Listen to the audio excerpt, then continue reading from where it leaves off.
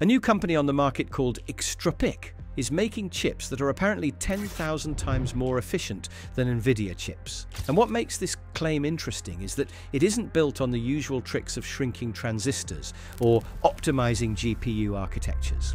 The entire jump comes from something completely different, something they call thermodynamic computing. The idea sounds complex at first, but the core concept is surprisingly simple once you peel back the jargon.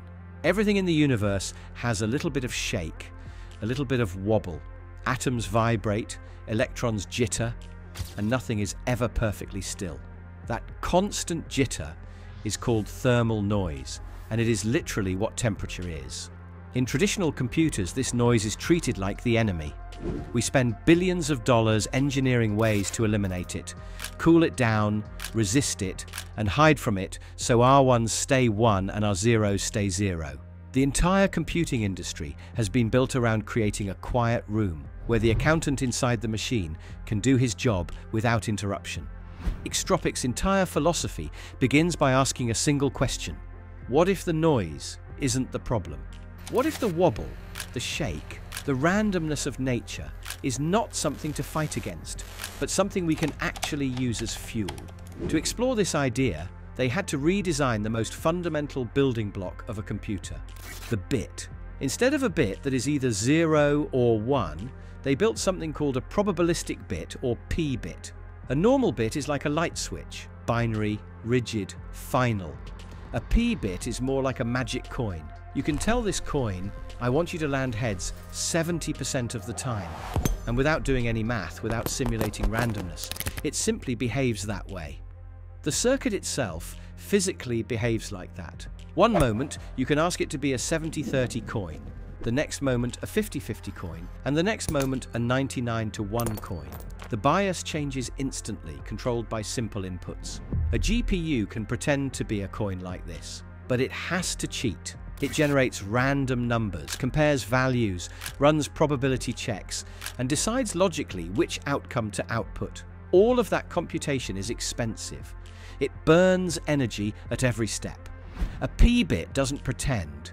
It uses the natural wobble and randomness of the universe itself to continuously bounce between states. And because this wobble already exists in the silicon, the circuit consumes almost no energy to behave probabilistically. One p-bit is cute and interesting, like a party trick. But the question that matters is what happens when you connect thousands or even millions of these magic coins together. This is where Extropic's thermodynamic sampling unit, or TSU, comes in. A TSU is essentially a giant crowd of p-bits wired into a network, where each p-bit nudges its neighbors by following a simple rule. Try to align with the people next to you. It's an idea borrowed from a technique called Gibbs sampling, but the intuition is much simpler. Imagine standing in a huge crowd of people. Each person can only see their immediate neighbors. You give every person one instruction. Look at your neighbors and slightly increase your chance of matching them. Nobody is in charge. There is no leader, no supervisor, no global coordinator. Yet the entire crowd eventually settles into a pattern that reflects the most likely configuration, given the rules of the system. The pattern that emerges is not random anymore. It is the answer. It's the denoised image, the solved probability distribution, the most likely state of the system. This is why thermodynamic computing is so efficient. The p-bits are not computing probabilities, they physically embody them. They are not calculating where the bottom of the valley is.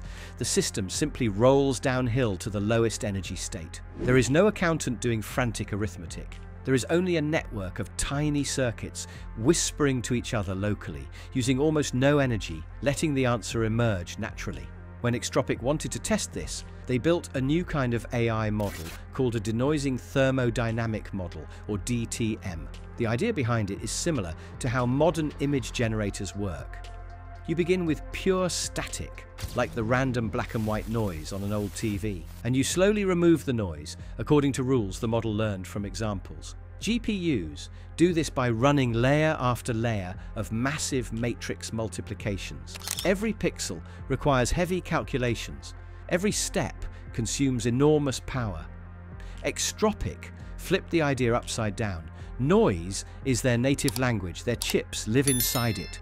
Instead of calculating probabilities in software, their hardware naturally relaxes into the most probable answer.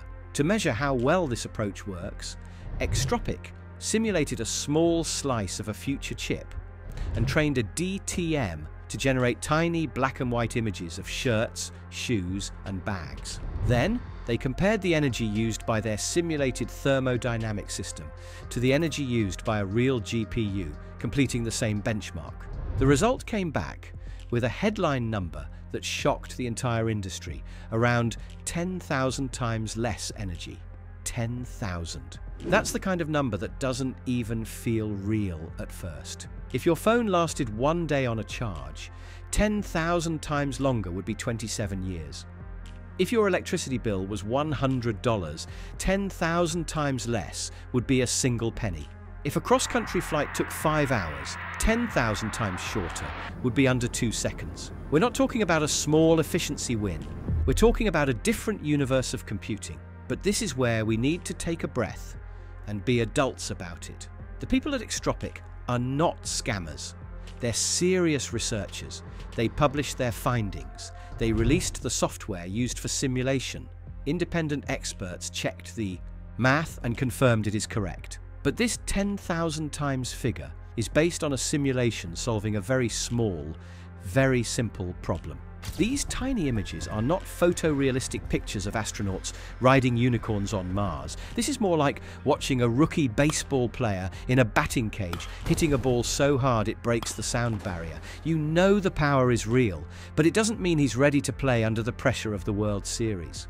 Extropic has built a real physical chip called the X0, and they put it into a development kit called the XTR0 that partners can experiment with. But this is still the Wright brothers' first airplane. It proves flight is possible, but it's not ready to cross the ocean with passengers. Their real commercial chip, called the Z1, is still in development. It will have hundreds of thousands of p-bits, all interconnected, forming a programmable thermodynamic graph. But there is another challenge. You can't take today's AI models written for GPUs and run them on a thermodynamic chip. The two systems think differently. GPUs are accountants, they do math. TSUs are Zen masters, they let answers emerge. The algorithms themselves must be reinvented. Extropic created DTM as one example. But the entire software ecosystem must be built from scratch, just like we once had to invent CUDA and PyTorch when GPUs became AI engines. Even with these limitations, the potential impact is massive. Right now, the world is running headfirst into an AI energy crisis. Data center operators are warning of shortages. Some companies are seriously considering building private nuclear reactors to power future models. The electricity demand for AI could dwarf entire national grids. If we continue scaling AI using only GPUs, the cost and infrastructure required become almost impossible. So the question becomes, what if we could generate vastly more intelligence per watt of energy? What if, instead of scaling power, we scaled efficiency? Thermodynamic computing directly attacks that bottleneck. If chips like the Z1 eventually reach maturity, the kind of super-intelligent AI that today requires a billion-dollar data center could one day run on a phone, a car, or even a pair of glasses without killing the battery. Doctors in remote villages could carry portable diagnostic tools with the intelligence of an entire medical library inside them. Scientists could simulate proteins, materials, and complex systems, using hardware that naturally drifts toward the correct answers. Entire industries could shift from computational brute force to probabilistic elegance. This approach might even change the nature of AI itself. Today's models are giant calculators pretending to be creative. They approximate probabilities using deterministic math. Thermodynamic computers think in probabilities from the ground up. They embrace randomness physically, not symbolically. AI running on this kind of hardware might be more intuitive, more creative, and maybe even more brain-like in how it arrives at conclusions. It could be less like an accountant and more like an artist. We are at a crossroads. Down one path, AI grows into an incredibly expensive, energy-hungry technology. controlled by a handful of corporations that can afford the power. Down the other path, the path Extropic is trying to open, intelligence becomes abundant, cheap, and democratized. Not because we built bigger power plants, but because we discovered a better way to convert energy into thought. It's too early to know which path wins. But what is clear is that something new has entered the conversation. The magic coins are real. The first chips exist. The simulations are promising. The story is only beginning, and each flip of a P-bit is another tiny step toward a future that just months ago seemed impossible.